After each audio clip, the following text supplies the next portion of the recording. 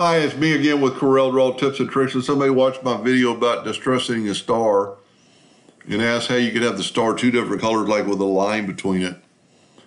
This is pretty easy once you've distressed it. I've got a star, I made a duplicate and I nudged it over. It's 16 inches. I've got my duplicate distance set on 0. So we're going to select it all, go to intersect, and then we've got an intersection of that graphic. Now, the reason I wanted a duplicate is just in case this thing got out to the edges, it can mess up a little bit of the color, but it didn't in this case. Now we can take a 2-point line and just draw a line, let's say from there to there. I do not have, I'm using somebody else's file. I do not have Snap to Object on. Let's redo that with Snap to Object on to make sure we're on the nodes. You can see now it's telling you nodes and it's snapping to it. Now you just take your Smart Fill tool, put it on whatever color you want, and fill that in with blue.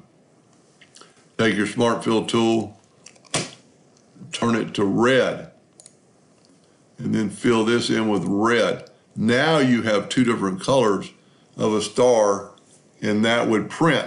Now there is one more thing you can do, and maybe that's a good thing that we made a duplicate. Let's make it yellow. Let's go to Object and put the yellow to the back of the page.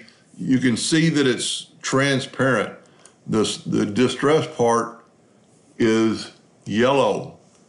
Well, let's say you're gonna, now if you're gonna grade this, you wouldn't use the colors anyway. But if you're a printer, maybe that's their idea, is you could turn this star white by right-clicking or left-clicking white, and then nudge it back down, and now you have a 3-color item, and we'll just kind of prove that with the yellow. Go to Object and put it to the back of the page. Now you could say we've got the distress in white, and that'll all print. Now my suggestion would be to take and right-click no outline.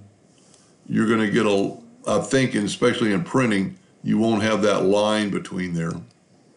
But that's a pretty cool effect. I hope that helped a little bit. Thank you for watching.